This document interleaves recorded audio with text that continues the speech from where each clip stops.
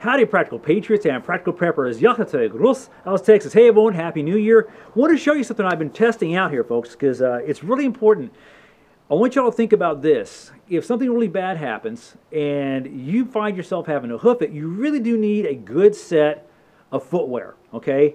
Now, all of us have all kinds of different kind of shoes. I'm going to show you mine, but this is a pair that I found that I just felt like I had to tell you all about, okay? That's budget friendly. All right, for starters, folks, you know, what kind of shoes do y'all have around the house? Well, let me show you what. For emergencies, when things go bump in the night, the dog's barking, there's something out there messing around with something they shouldn't have, I have what I call a pair of deck shoes. The gentleman in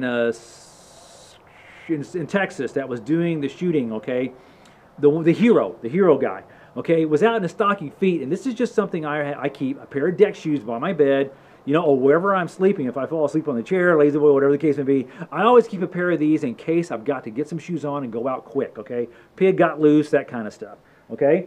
Then, you know, I don't really have a lot of pairs of shoes, but what I have makes sense. Shoes I wear for being a nurse, okay, because I'm constantly running. So you have those. When it gets really wet and damp and I got standing water and I got something I got to go do, okay? I got my rubber goulashes, okay? My wellies, as I call them, okay? Now, for your get out of town quick, okay, boots, I'm gonna show you what I got here. I've been testing these for a couple of months and I'm really amazed because of the price of them.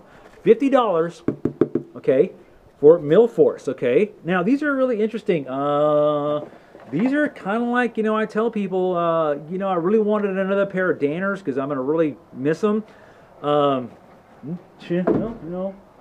I still, for sentimental sake, whatever the case may be, still got my Danners, y'all, but they've seen their last hurrah, I think. All right, last hurrah, helping out people in Hurricane Harvey, but I think it's time to start, you know, playing taps for them. I think they're about done. So, what I got was these Milforce boots, okay?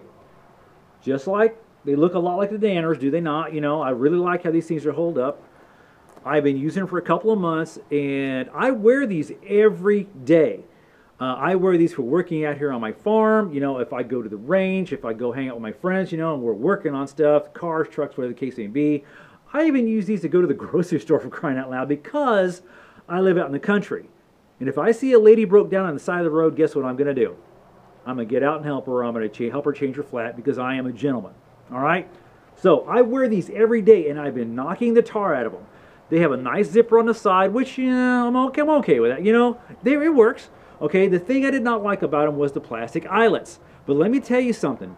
I'm amazed at how well these have held out because I've broken plenty of plastic eyelets because of the different weather and temperature variations that we have here in Central Texas, okay? This come weekend, it's going to be 60 degrees. Right now, it's snowing out here, okay? You see the snow in the live oak tree behind me? So these things hold up well, and I'm really amazed for a boot that's considered for an arid temperature or an arid climate, how well my feet stay dry and warm in these things.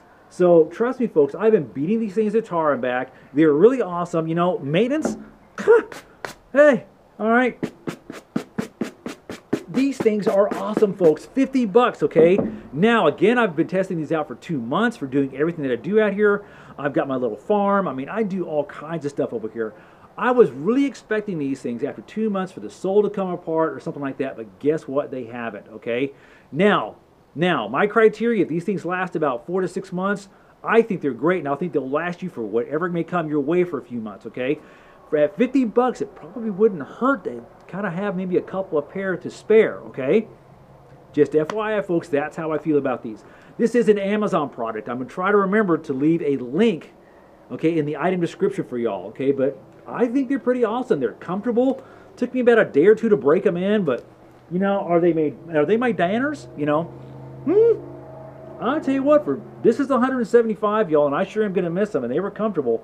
But you know what? For $50, I didn't go wrong with these, okay? I really am glad I pulled the trigger and bought a pair of these. And am I going to buy some more? Oh, yeah, I sure will. Don't forget, folks, you really do need a good pair of footwear, okay? And as I've said, I've been using these around my farm, and if they can hand up to the rigors of my farm, you can probably hand up to the rigors of everything that you do. Questions, comments, folks, leave them below. Get you a decent set of footwear, because I'm just saying, get a decent good pair of footwear, okay? Just in case, just in case. I am Johnny, the Practical Nurse. It's nice and chilly out here. Kind of love it. Until I see y'all again, out here.